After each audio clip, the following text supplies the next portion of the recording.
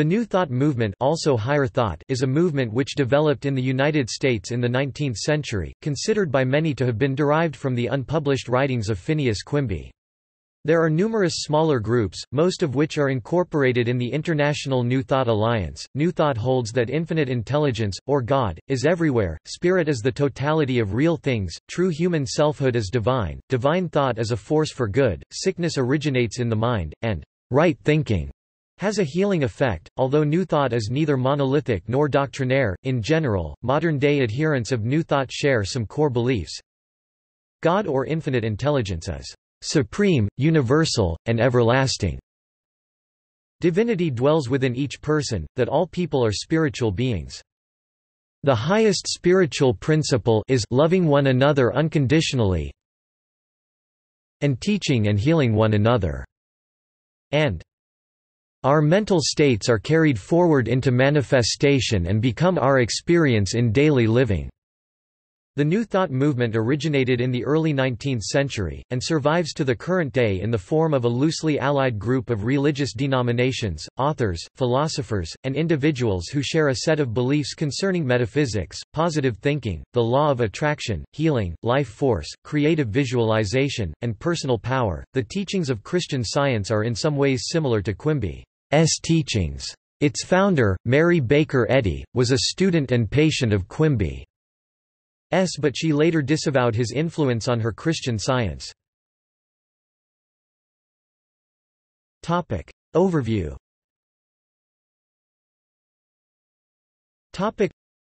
William James, in The Varieties of Religious Experience, described New Thought as follows. For the sake of having a brief designation, I will give the title of the Mind Cure movement. There are various sects of this New Thought, to use another of the names by which it calls itself, but their agreements are so profound that their differences may be neglected for my present purpose, and I will treat the movement, without apology, as if it were a simple thing. It is an optimistic scheme of life, with both a speculative and a practical side. In its gradual development during the last quarter of a century, it has taken up into itself a number of contributory elements, and it must now be reckoned with as a genuine religious power. It has reached the stage, for example, when the demand for its literature is great enough for insincere stuff, mechanically produced for the market, to be to a certain extent supplied by publishers, a phenomenon never observed, I imagine, until a religion has got well past its earliest insecure beginnings. One of the doctrinal sources of mind cure is the Four Gospels, another is Emersonianism or New England Transcendentalism, another is Berkeleyan idealism, another is Spiritism, with its messages of law and progress and development, another the optimistic popular science evolutionism of which I have recently spoken, and, finally, Hinduism has contributed a strain. But the most characteristic feature of the mind cure movement is an inspiration much more direct. The leaders in this faith have had an intuitive belief in the all-saving power of healthy-minded attitudes as such, in the conquering efficacy of courage, hope, and trust, and a correlative contempt for doubt, fear, worry, and all nervously precautionary states of mind. Their belief has in a general way been corroborated by the practical experience of their disciples, and this experience forms today a mass imposing in amount. History.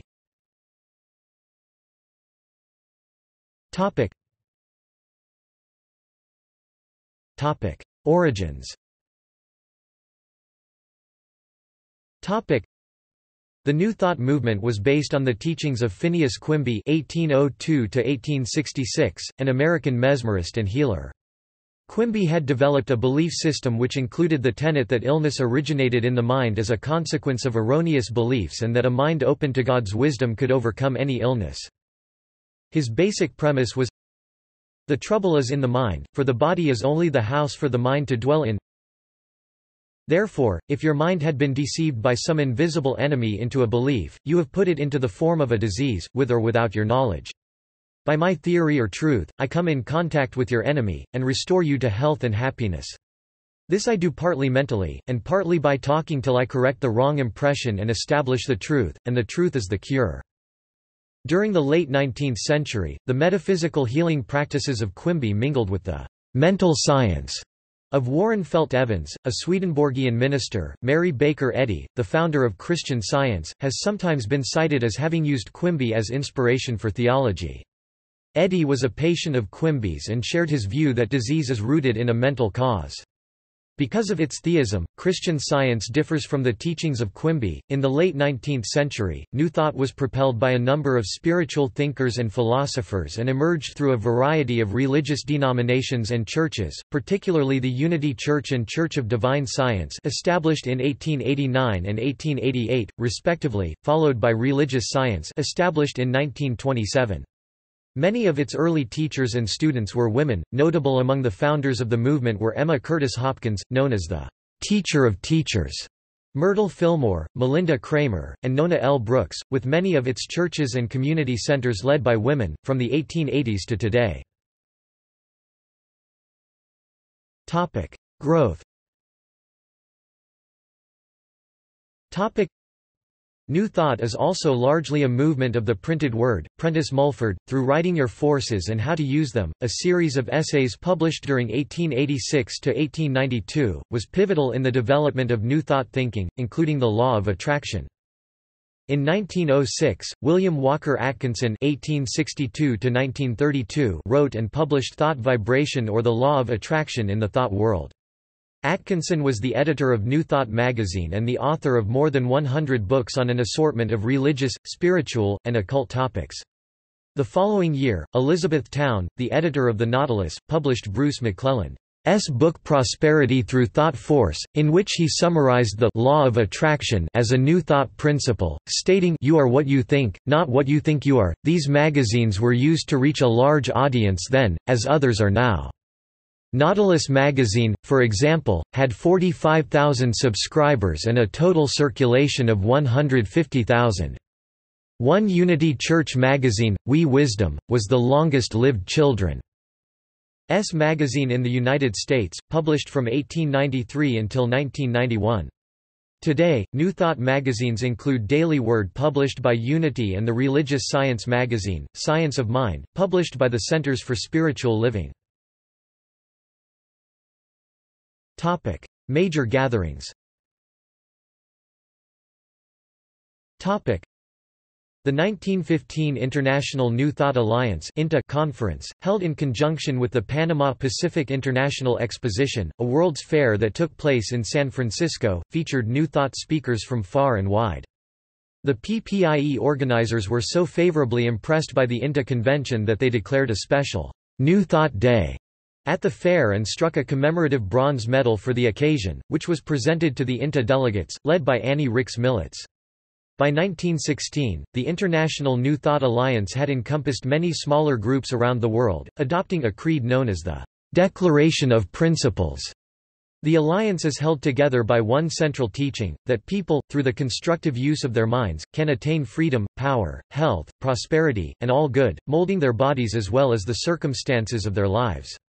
The declaration was revised in 1957, with all references to Christianity removed, and a new statement based on the inseparable oneness of God and man. Beliefs. The chief tenets of New Thought are: infinite intelligence or God is omnipotent and omnipresent. Spirit is the ultimate reality. True human selfhood is divine. Divinely attuned thought is a positive force for good. All disease is mental in origin. Right thinking has a healing effect. Evolution of thought. Adherents also generally believe that as humankind gains greater understanding of the world, new thought itself will evolve to assimilate new knowledge. Alan Anderson and Deb Whitehouse have described New Thought as a process in which each individual and even the New Thought movement itself is new every moment. Thomas McFall has claimed continuous revelation, with new insights being received by individuals continuously over time. Jean Houston has spoken of the possible human, or what we are capable of becoming. Theological inclusionism. The Home of Truth has, from its inception as the Pacific Coast Metaphysical Bureau in the 1880s, under the leadership of Annie Rix Millets, disseminated the teachings of the Hindu teacher Swami Vivekananda. It is one of the more outspokenly interfaith of New Thought organizations, stating adherence to the principle that truth is truth wherever it is found and whoever is sharing it. Joel S. Goldsmith's The Infinite Way incorporates teaching from Christian Science, as well. Therapeutic ideas. Divine Science, Unity Church, and Religious Science are organizations that developed from the New Thought movement. Each teaches that infinite intelligence, or God, is the sole reality. New Thought adherents believe that sickness is the result of the failure to realize this truth. In this line of thinking, healing is accomplished by the affirmation of oneness with the infinite intelligence or God. John Bovey Dodds (1795–1862), an early practitioner of New Thought, wrote several books on the idea that disease originates in the electrical impulses of the nervous system and is therefore curable by a change of belief. Later New Thought teachers, such as the early 20th century author, editor, and publisher William Walker Atkinson, accepted this premise. He connected his idea of mental states of being with his understanding of the new scientific discoveries in electromagnetism and neural processes. While the beliefs that are held by practitioners of the New Thought movement are similar to many mainstream religious doctrines, there have been concerns raised among scholars and scientists about some of the views surrounding health and wellness that are perpetuated by the New Thought movement. Most pressing is the New Thought movement's rejection of empirically supported scientific theories of the causes of diseases. In scientific medicine, diseases can have a wide range of physical causes, from abnormalities in genes and in cell growth that cause cancer, to viruses, bacteria, and fungi that cause infections, to environmental toxins that can damage entire organ systems. Human physical diseases are caused by physical issues.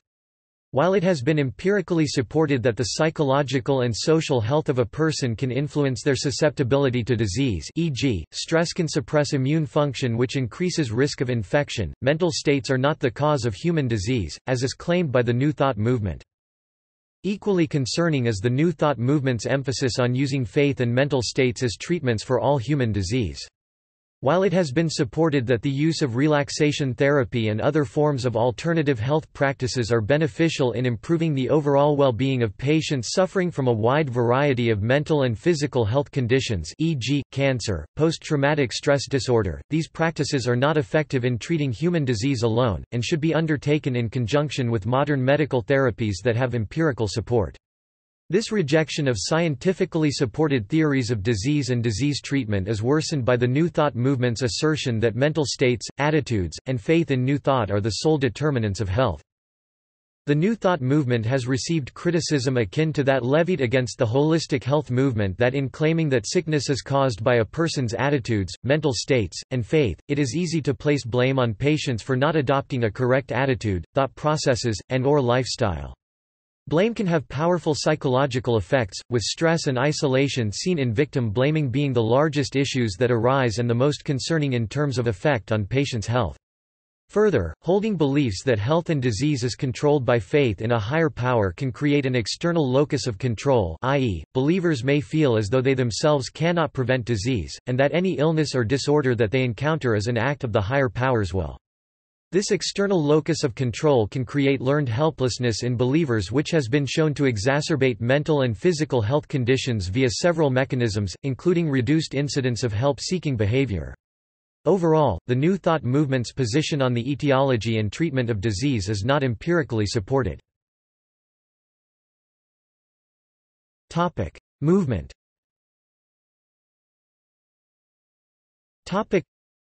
New Thought publishing and educational activities reach approximately 2.5 million people annually. The largest New Thought-oriented denomination is the Japanese Seicho no ie. Other belief systems within the New Thought movement include Jewish science, religious science, centers for spiritual living and unity.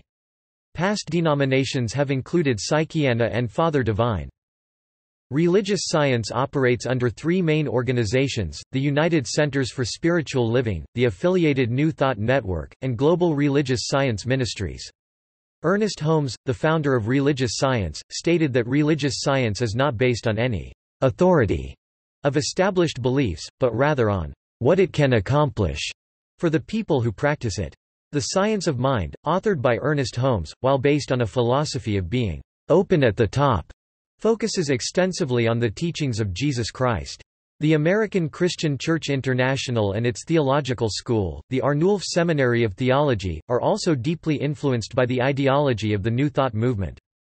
Unity, founded by Charles and Myrtle Fillmore, identifies itself as Christian New Thought, focused on Christian idealism, with the Bible as one of its main texts, although not interpreted literally. The other core text is Lessons in Truth by H. Emily Cady. The Universal Foundation for Better Living, or UFBL, was founded in 1974 by Johnny Coleman in Chicago, Illinois after breaking away from the Unity Church for blatant racism. See also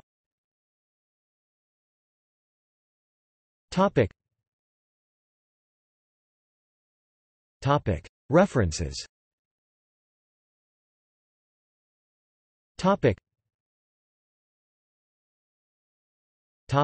Bibliography.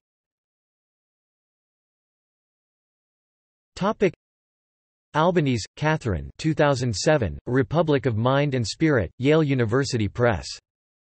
Anderson, Alan and Deb Whitehouse.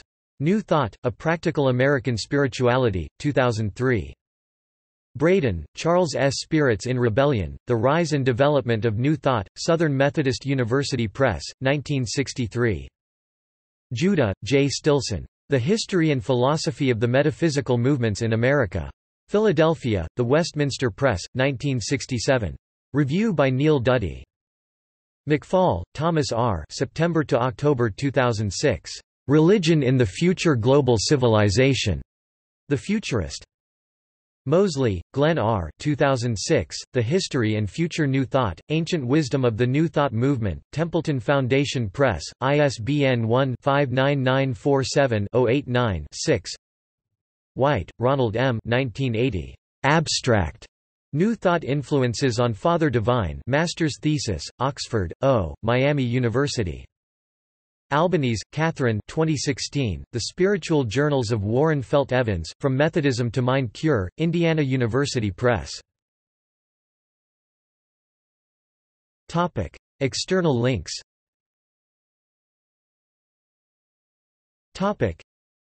Into New Thought History Chart, website. Association for Global New Thought.